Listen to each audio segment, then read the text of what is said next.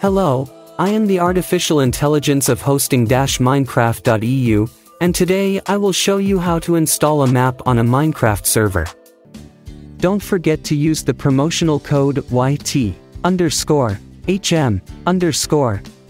on your first server order, which will give you a 16% discount. Installing a map on a Minecraft server might seem intricate, but it's actually a straightforward process. We present two primary methods for map installation.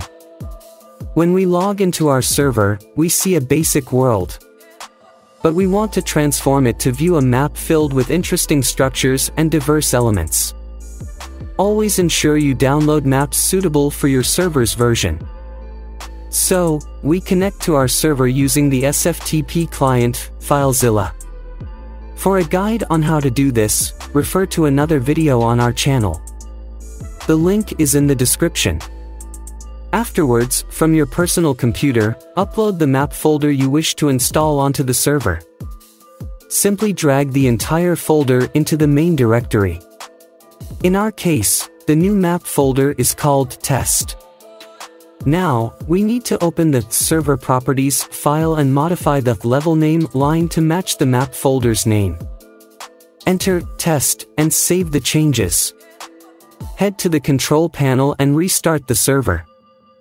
Upon re-entering the server, you'll observe that the map has been completely updated. The old world map folder can be deleted. The second method of installing a new map entails doing the same thing directly from the hosting website using the control panel.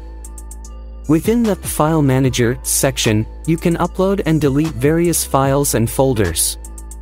However, bear in mind that with this method, the maximum file size for uploading is 100 megabytes. Therefore, for larger files, using FileZilla is recommended. To adjust the level name line, navigate to the Config section. Also, don't forget to restart the server. The choice of method is up to you. If you have any questions or need assistance, you can reach us via the support section on our website. We also invite you to join our Discord server. There, you can chat with GPT Chat, as well as other hosting clients, and ask for help.